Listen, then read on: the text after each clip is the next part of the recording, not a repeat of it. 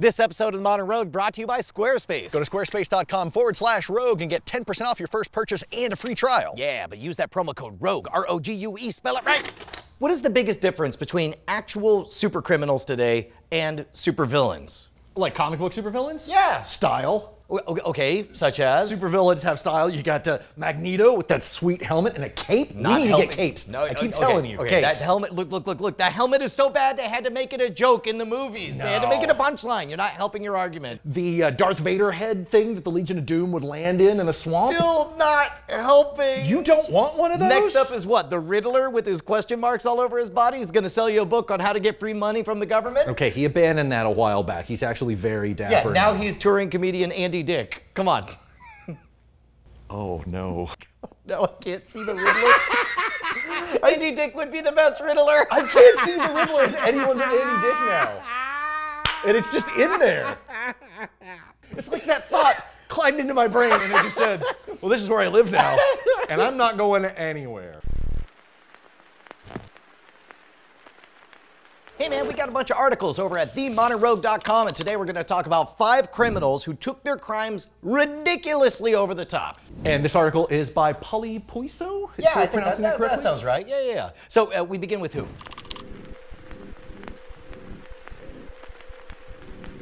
Frank Sprenz was a guy who had his pilot's license, presumably. He was landing his plane in front of banks, going in and robbing them, and then getting in his plane and flying away. This is around what time? Mid-20th century? I think this is the 50s. Yeah, right? yeah. Like the Okay, 1950s? so this is back at a time that, number one, there's no GPS tracking. You don't have to worry about the TSA. You just land, you're like, give me all your monies. And then the cops show up, they're like, what happened? They're like, guy came, took the money, where is he? And then they just point to the sky. Yeah. Like it's the middle opening act of Close Encounters of the Third Kind. Yeah, and after a while, he got so successful, I think he got a little bit bold. Cocky? Yeah. No, he would just swoop down, have some brewskis. Yeah, it's like that's a little conspicuous, right? So he gets the nickname the Flying Bank Robber, well deserved, and he makes the FBI's 10 most wanted. At some point, the FBI sort of gives up, is just like, just give us this one guy. Just give us this one dude and we'll call it even. Yeah, and eventually J. Edgar Hoover said, all right, we're gonna get him.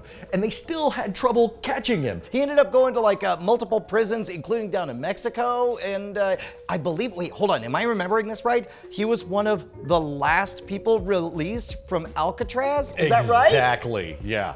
I wonder if they made him leave last, just as like, oh, Mr. Hotshot. No, not yet. All right, so obviously, first entry, first place. Yeah, Frank Sprenz flying around all he wants, hanging out, having a good time. Next up, we got a guy who robbed a bank vault with an anti-tank gun. Which I loved. It's almost as though like he feels threatened by the bank vault, so he just busts out an anti-tank gun. This is how you would rob a bank in Counter-Strike. You would just, dig out a hole and get inside. This is Joel Singer and his crew in the 1960s. He went to Syracuse and decided to rob an armored car company. Oh yeah, not just an armored car. He says, well, why have the Brinks van when the cow gives us the milk for free? That's exactly what he said. Why not we robbed the entire company, right? Yeah. So of course the inspiration was he looked at their giant bank vault. He's like, man, that's like a tank. If only there was a gun that was able to penetrate tanks. So they got one from the Russian-Finnish Winter War. It was decommissioned, and about 30 shells fired into this vault. It finally gave. But when you have weapons of war, especially something like an anti-tank gun, they're gonna be able to find out where it came from, right? Yeah, in this case, it wasn't hard for authorities to figure out like, well, this is clearly an anti-tank weapon. Who do we know that has anti-tank weapons? I mean, these aren't really floating around at pawn shops. I mean, right? unless they're located in cyberspace. I bought one in Ultima Online just the other day. 35 gold pieces. All right, so where do we rank this? Ahead of our flying gun or no? I am going to say that this one is ahead of our Frank Sprenz flying bank robber thing. Man, I gotta keep Frank up at the top because he had that swashbuckling style, swooping into bars, grabbing beers, flying to the next thing, taking more of the money. But I'm also picturing the night that Joel Singer was getting into this bank vault and all of his Confederates, his buddies are waiting there, and then Joel rolls up with an anti-tank weapon and they're like, what? And he's like, that's right, mother.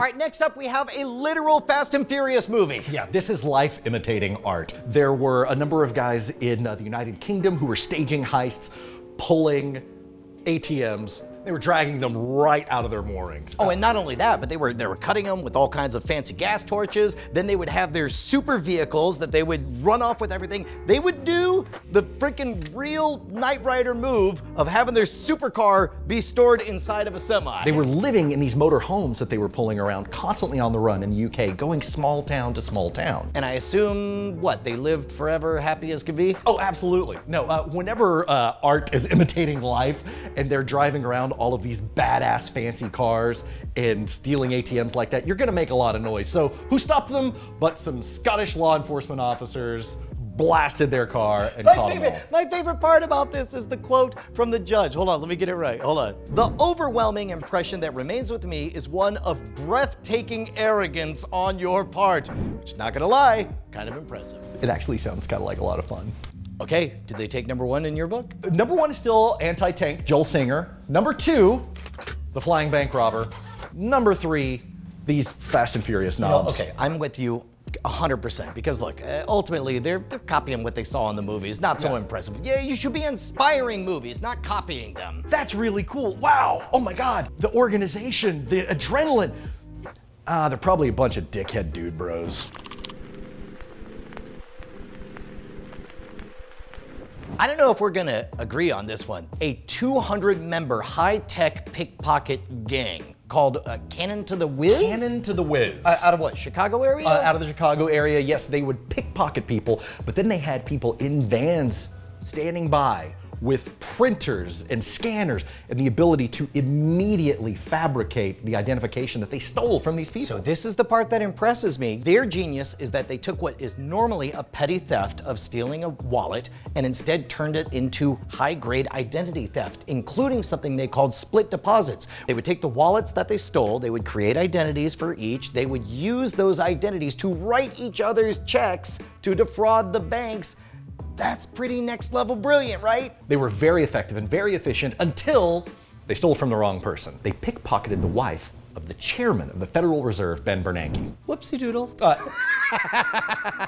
That's a big whoopsie doodle. Yeah. And so, as you can imagine, that got a lot of attention and a lot of resources directed to it, and they shut them down pretty quickly. Okay, this is also, at this point, you have an army, and it's hard because we're trying to rank everybody. I'm still gonna keep the flying heist guy. I mean, look, he's one guy who is doing the impossible. Yeah. I believe 200 people can accomplish anything. So I will put them above the Fast and the Furious guys, though. Okay, so you're gonna rank them third. Yeah. Okay, I am going to rank these guys, I think they're my favorite. What? I think they're my favorite, yeah. Teamwork makes the dream work for you. The teamwork, the efficiency, the level of organization, and I'm picturing a really fast-paced montage of seeing this happening in the opening, like, 10 minutes of a film before the I'm credits seeing a roll. bunch of people who might as well be working at a Best Buy. They're like, well, now I'm printing out the thing. Hold on 1 second. I'm writing a check. They dared to dream outside the confines of those blue shirts. Yeah, but I bet they looked awful in a what do you call them? Serape? No, not a scarf. Wait, what are they sarong? called? No,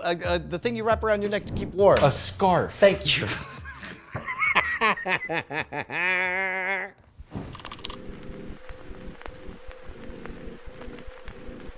Good boy, this is a big one. Describe for me the heist of the century. Okay, this one was in Paraguay. In 2017, right? Yeah, not too long ago in the Ciudad del Este, if I'm pronouncing that correctly, where one night a bunch of heavily armed thugs show up and just start lobbing Molotov cocktails at the police department, blocking off the roads with flaming cars. They even had anti-aircraft guns in case the police came in with helicopters. Okay, why would you attack the police? They don't have any money. I mean, maybe evidence money? It's a distraction.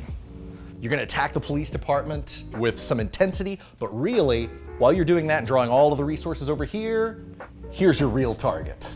Which is? It is a place called Prosegur, a private security company which seems like even more reckless to attack, No. right? This is brilliant, though, because if you're attacking the police, when the police need help, who are they going to call? They're going to call the private security company. Private security company going to go help the police, and then guess where all the money is? At the private security company. Yes. These criminals had a reasonably large attack force, and so they were able to hold all of these people off for a very long time while they were going for the near 50 million in cash and valuables in the private security company's headquarters.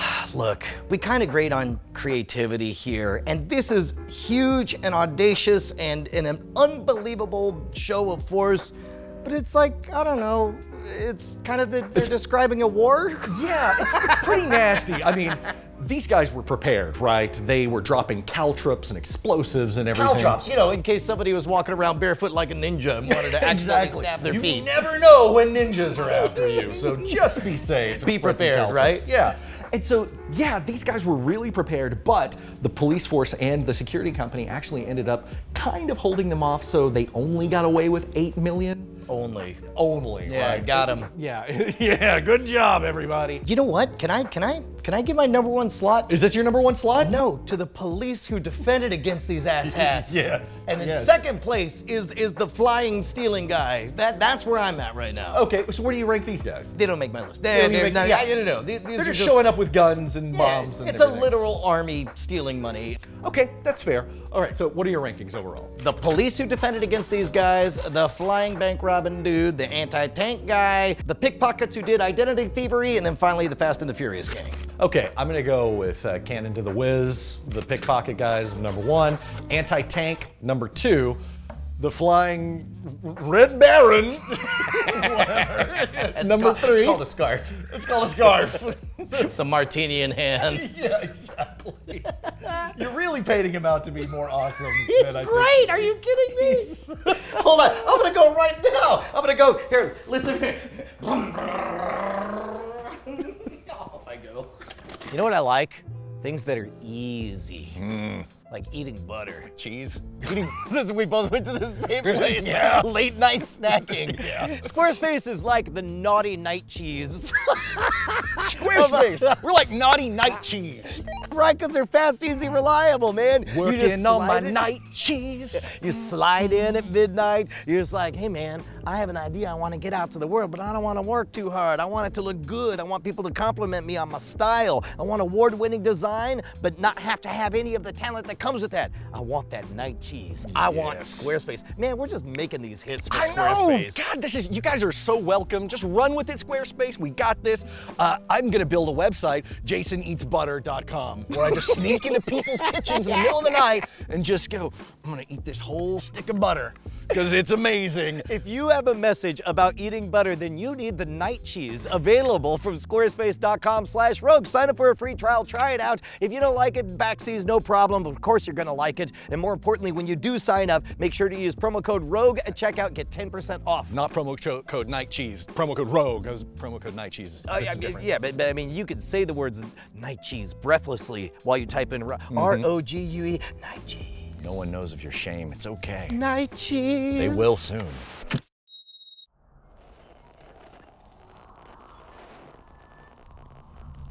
Hey, don't tell Brian I told you this, but apparently over at scamstuff.com, they still have their holiday prices going on today. And I think it's gonna end like any minute now, so you should get in there and get a good deal on those whiskey bullets for that special lady or gentleman in your life.